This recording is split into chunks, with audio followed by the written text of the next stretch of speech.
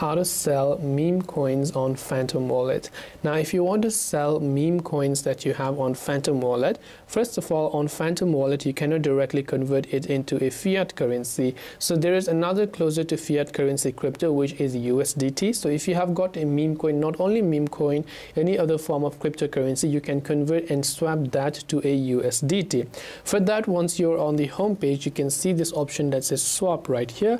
Just tap the swap option, and here in this You Pay section, you simply want to go ahead and search for your meme coin, whichever it is that you have, right? Once you search for that meme coin that you have, you can see under the You Receive section, I would want you to select You Receive and simply search for USDT, because that's about the closest one that you can have.